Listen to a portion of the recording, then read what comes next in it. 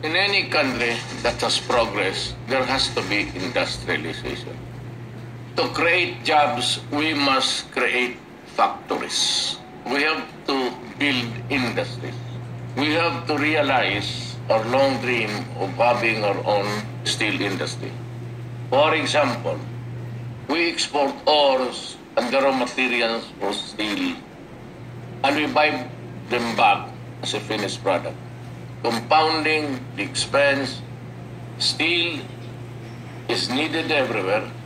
It is, as a matter of fact, the mother of industries. Everything you see around comes from the earth called steel. We generate jobs. Pati ako, nag-import pa ako ng steel para sa bahay ko.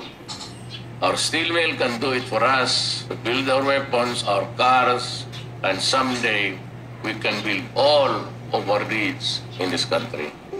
We have the steel mills. Nagawa ng Taiwan, Japan, South Korea, and other nations sa kanilang steel industry. Nauna pa tayo sa lahat noong 1960s. Tignan mo ngayon, nag-i-import tayo.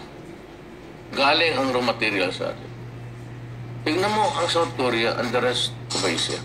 They are progressing and they have the steel industry to rely on, the backbone of industrialization.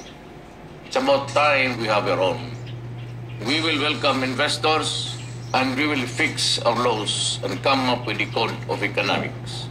We will open our country for business, for investment.